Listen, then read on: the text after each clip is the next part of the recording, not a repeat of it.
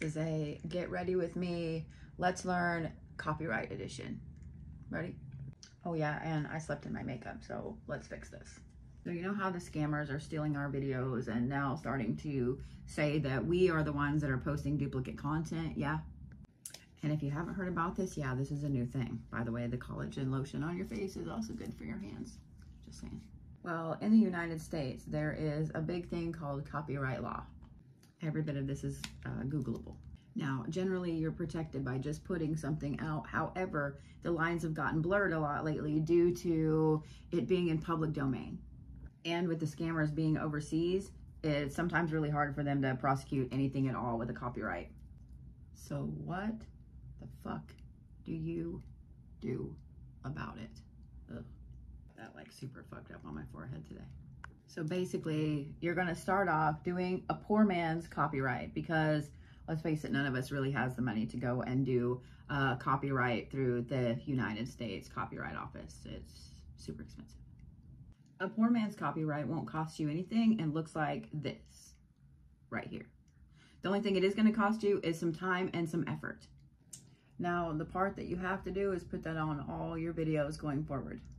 And I am going to recommend this. I'm going to recommend that you spend a tiny bit of money and you get your name here on TikTok, on whatever, your creator name, under an LLC. It's literally one of the very first things I did when I chose my username on here, only because I've been a writer for a very long time and I've had people steal so much shit, which is how I know about poor man's copyright and so on and so forth. So here's the thing about an LLC. Do not go through any of these companies. Literally go to the Secretary of State for your particular state. It's going to cost you about $100. Shouldn't cost you any more than that. There's actually a ton of benefits to having your creator name under an LLC, but I'll let you guys look all that up. The next thing is going to take you just a little bit of time. Once you make a video, you need to download it. Yes, it has the date and time stamp on it from TikTok, but download it and then upload it to your YouTube, Instagram, etc. with a second time and date stamp on it.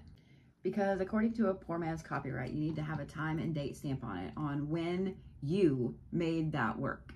Yes, you have that time and date stamp on TikTok, but if you have it somewhere else, that helps tremendously in case they steal your video just off of TikTok and rebrand it as their own, taking out your copyright. The cover your ass needs to be super strong with all of you, period.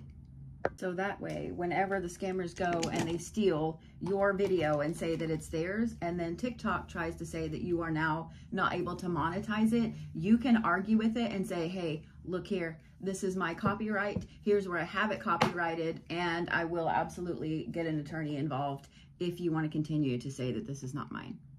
And yes, you're going to have to start being very overprotective and be a dick about your own content. That is your content, you own it, and it's your money. Don't let them take it from you.